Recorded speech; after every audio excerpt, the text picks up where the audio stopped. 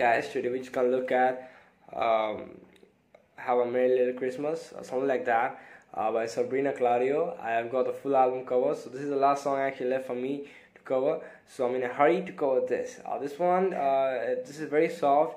You can just play some chords while singing this one if you sing this. So we got no capo, it's in a sound shading. I just want to show you some chord shapes. First chord is the C sharp minor, 4 on the A, E string muted, D string 6th fret, G string 6th fret, B string 5th fret, high E string 4th fret with that bar. So focus on that chord chart. You can just pause the video if you want. We have an A, which is mute open, second open. We have A flat minor, but don't need to go in so much detail. You just play the D string the D string 1st fret, the G string 1st fret, the B string open, the E string, A string, and the high E string muted. So it's an A flat minor chord. Now we have a B major, which is mute on the E, 1 on the second on the A, and 4/4/4 on the D, G, B.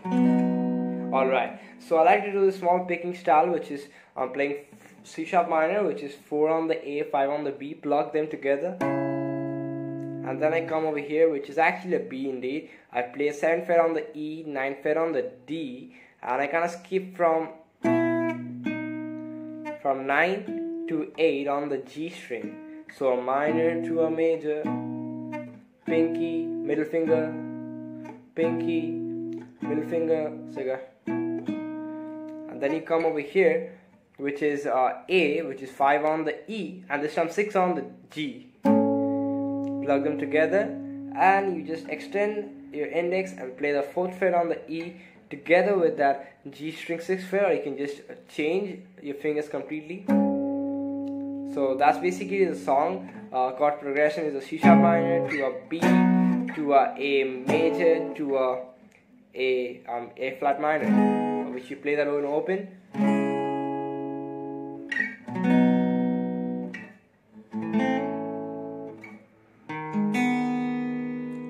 This is basically how you can actually play in open.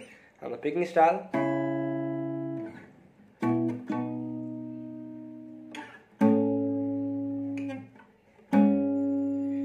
And that's almost everything you need for the song. I'm very happy that I'm able to cover the full album.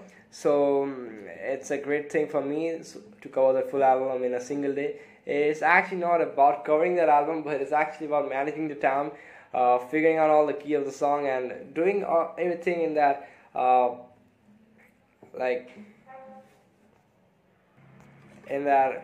calculated time. So it's actually a great thing for me. I hope this video helps you out, guys. Make sure to drop me one of these, subscribe this channel, also again check out the album. It's actually super good. See you guys back in the next video. Till then, bye.